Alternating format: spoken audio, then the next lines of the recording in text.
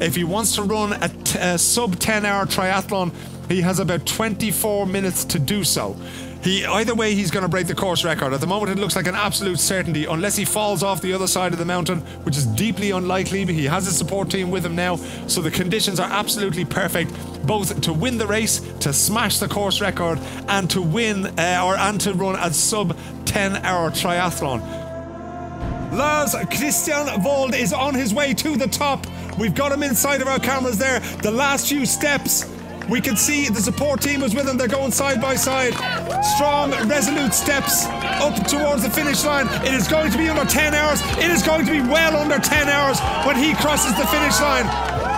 And there he goes across the line, the winner of the 2017 Norseman, the ultimate triathlon, in a time of around 9 hours, 52 minutes and 3 seconds. The record is not just broken, it is smashed, it is destroyed, it is gone for all time. Absolutely unbelievable as he collapses on the finish line. Sporting history is made at the top of the mountain at the Norseman. And look at that smile. Look at that smile. Full of energy. The game face is still on. Will we see the smile as she crosses the line? And never the winner of the Women's Norseman 2017. And look at the relief. Look at the relief. That is across the line in the time of 10 hours.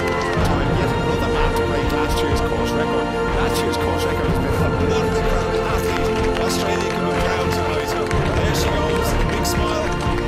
Second and third time, you're better at going all fours there, Juhoff stumbles across the finish line, exhausted, in 10th position, taking off the backpack, and I reckon that was in preparation for just falling. He appears to be well on the way to the recovery already, wrapped up in a blanket. We'll get him a cup of soup now.